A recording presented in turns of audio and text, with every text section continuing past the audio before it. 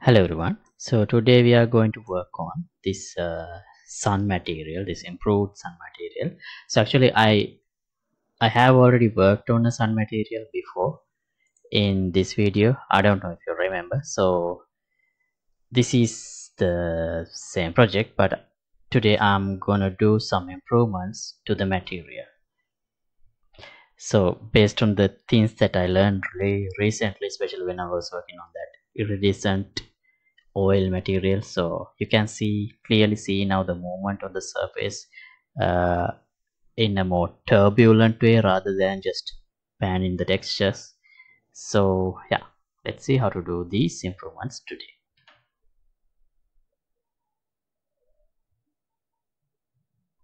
So this is the previous material that I had implemented. So as you can see here, it doesn't really look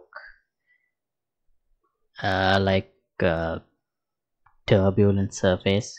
It has the look of the sun, but mainly because of the texture, and also have some flare like effect on the edges, but surface like this main surface does not have enough movement. So that's the main thing I'm gonna address today. So this is the previous material, so I'll duplicate it and call it msun2 and apply that, so that I have as a reference I have the previous material as well. Now let me open it.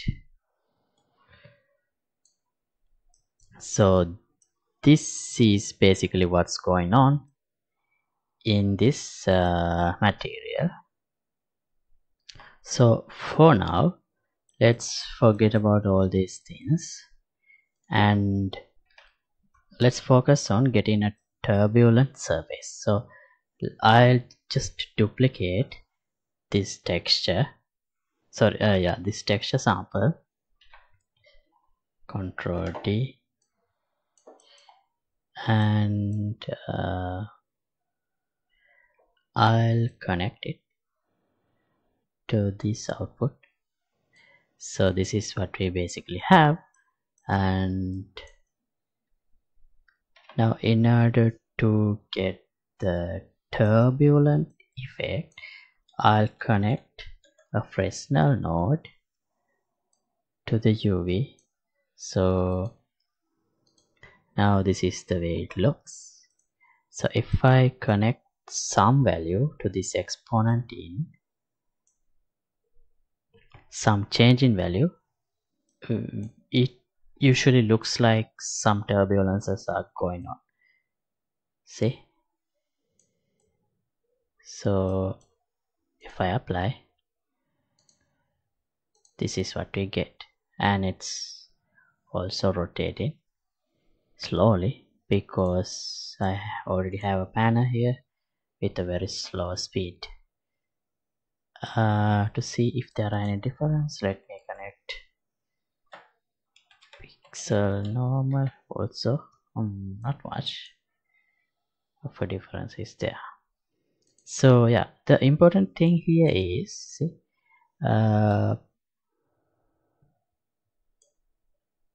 the important thing is that this does not look like just a panning of a texture. For example, you can see here it's more like a actual movement on the surface rather than just panning a texture. So to show that effect more clearly, let me increase the speed a bit. See, now it looks like this. Okay, but still you can see somewhat of a rotation effect. So to get rid of that, let me add these two together. So here basically we are rotating the same texture in opposite ways so that we can sort of cancel out the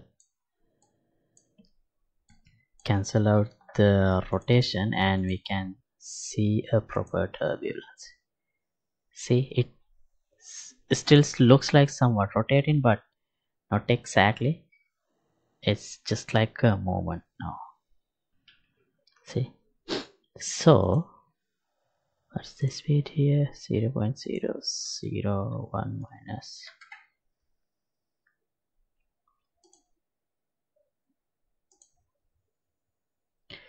Alright. To increase the turbulent effect, let me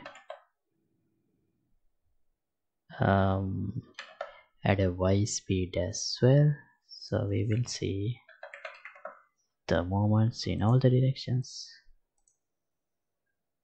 Yeah, that's better now. Okay, now so these like features are too big, these like bands, so to make them smaller, let's increase the tiling of this texture. Simply multiply.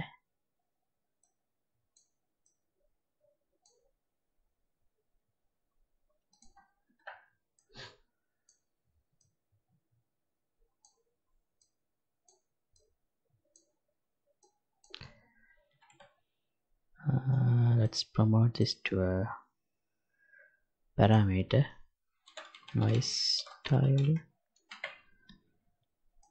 It shouldn't be 0. Let's try 5.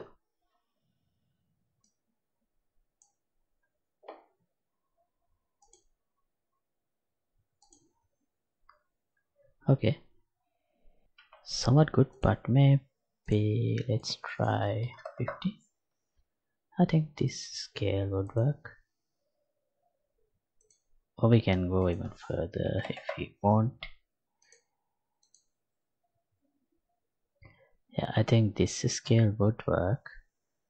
As for the speed, now that the scale is tiling is high, we don't see the speed of the surface much.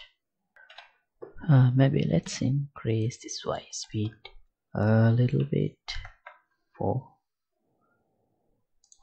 So this one also has to increase. Let's try 0.3.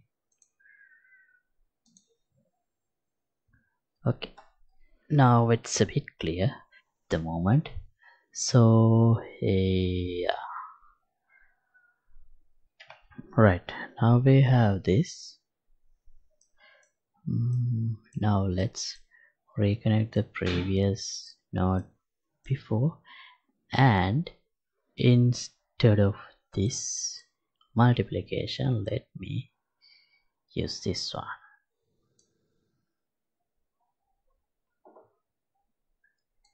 and apply. So now this is what we have. We already have the previously implemented this flare like features and everything, and in addition to that we have this on surface turbulent effects. So yeah, what else we can do to improve?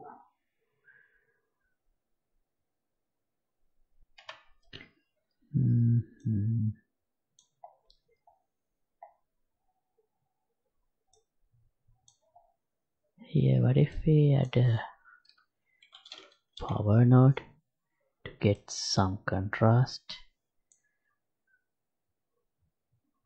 Okay, it does increase the contrast, but I'm not sure that I want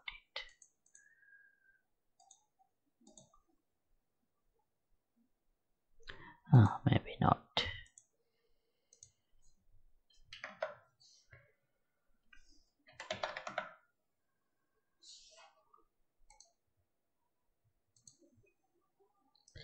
Okay, so yeah, I think we can stop this episode right here.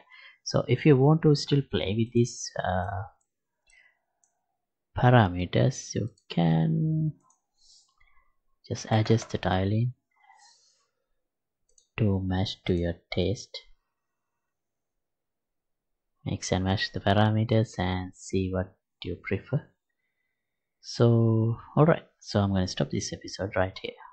Hope you learned something, and thanks for watching. As always, project files will be available for the download in the Patreon page. Link would be in the description below.